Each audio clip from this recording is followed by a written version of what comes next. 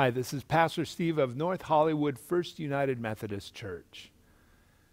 This last week, I was up in Northern California riding my bicycle. And I was out on Highway 126, one of my favorite places to ride. And as I was going through Alexander Valley, I noticed the burned out structure of Soda Rock Winery.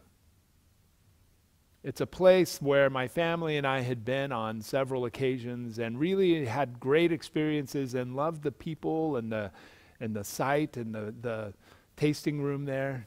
And it was virtually burned to the ground.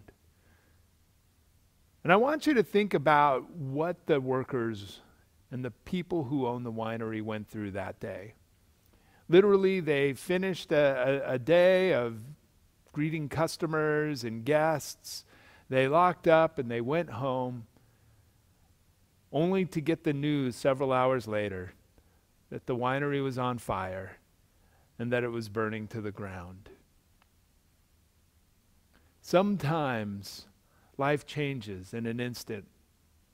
We've watched the news and heard about the explosion in Beirut and how it has changed the lives of so many people in an instant.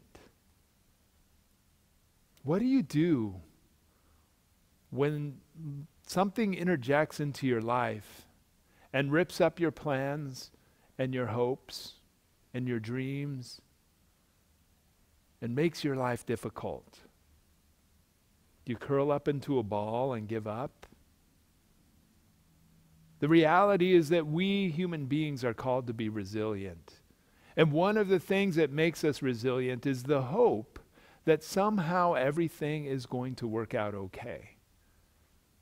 And for us who are Christians, we believe that even though we may not be able to see it or understand how, we believe that God is with us in every situation.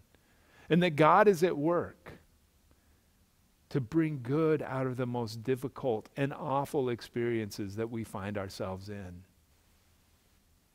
The outcome may not be what we had originally drawn up, but it doesn't mean that the outcome can't be good, that it can't be a blessing to you, and that it can't be a blessing to the world and help carry out God's plans.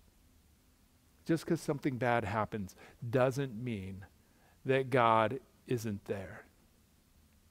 This week we're going to be reading Genesis chapter 37 and following the story of Joseph and about some of the experiences that he has in his life and how God is always with him.